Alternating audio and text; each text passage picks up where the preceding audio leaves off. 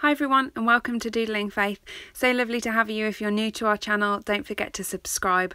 We do weekly Bible studies every Friday, usually with a free printable, and occasionally we do mini series on different techniques. So today I'm going to show you how to make this lion for the Lion of Judah from the Bethel song, which I've been loving at the moment.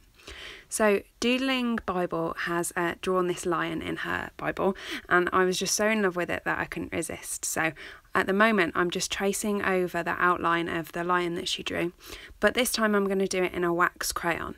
So the beauty of a wax crayon is that when I watercolour over the top of it, that the watercolour isn't going to stick to the paper underneath. So that's how you might have seen that teaser that I put out on Instagram of the lion kind of being revealed through the paper.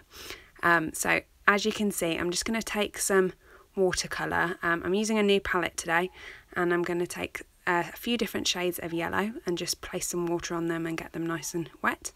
And then a couple of different shades of orange and red, just so that the lion really has this depth and looks almost like he's on fire. And it looks really, really cool. So then I just went ahead and put down the watercolour on top of where the wax crayon was. Now you do have to remember where you put the wax crayon, which for me was a little bit tricky. But you can see that he starts to kind of reveal through the watercolour as you go further and further. Now you don't want it too wet for this technique, otherwise you will find that it will just kind of all mush about on your page. But it's really lovely to kind of drop the darker colours onto the lighter colours. So I kind of recommend that you start with those lighter colours first, so you can pick out that outline of your lion, and then you put the darker colours on top.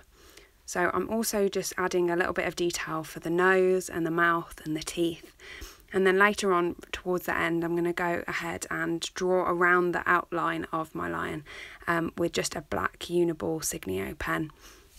And I'm also going to use my white pitt pen to add the whites of his eyes and the black of his pupil as well. So you can kind of do this however much or little as you want to, and just keep going back and adding colour until you're really happy with it.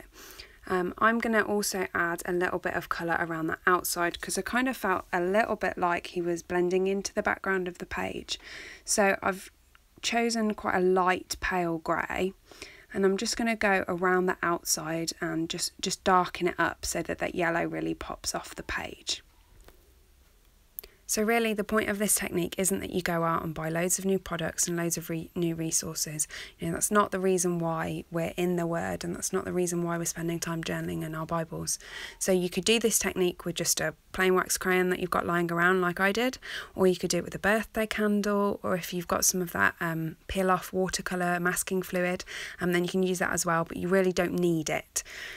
So here you can see the finished product after I've gone around the outside, and I just loved kind of worshipping along with this in front of me. It was really a great thing to do. So don't forget to check us out on our Instagram accounts, and also subscribe so that you can get weekly content for our Bible studies, which are coming up soon. Take care. Bye.